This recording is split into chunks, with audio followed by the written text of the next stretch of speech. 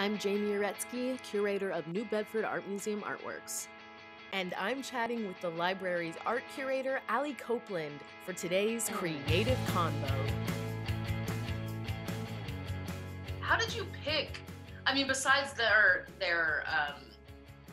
like gender, like how did you pick the 7 works that are in the show?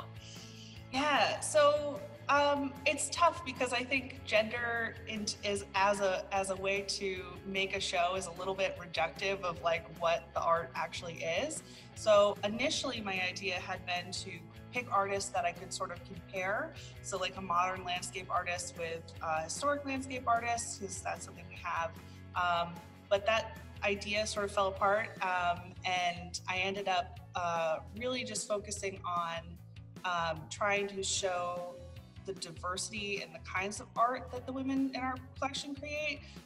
So I chose a piece of fabric art, photograph, and mixed media painting. So I was more focusing on trying to have different kinds of art pieces. Just the most exemplary ones that I thought kind of worked together. You're talking about some of the visual conversations that some of the work have with each other. Can you highlight one of those conversations in the show? Yes. So I'm thinking of the Louisa Ricketson maritime landscape that's a copy of a William Turner painting. And that has this really beautiful sort of luminous yellow kind of light that's reflecting on the water that's very obviously reminiscent of Turner that she did as a copy when she was learning.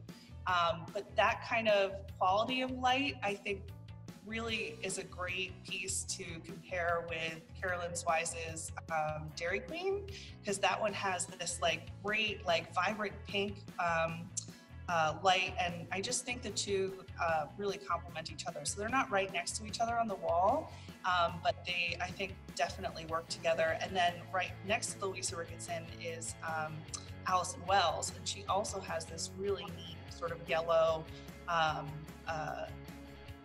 overall color to the piece that's just slightly different because it's very industrial, Allison Wells's piece, in comparison to the very pastoral sort of Louisa Ricketson. But so a lot of the relationships I was looking at when I was hanging it had to do with colors, because that's just what works for me visually. So a lot of the colors kind of flow throughout the show. Thanks for watching. Click to subscribe to our YouTube channel so you don't miss our future Creative Convo.